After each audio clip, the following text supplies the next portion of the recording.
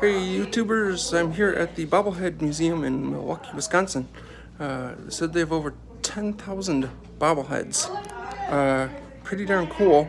You can probably see there's some behind me already.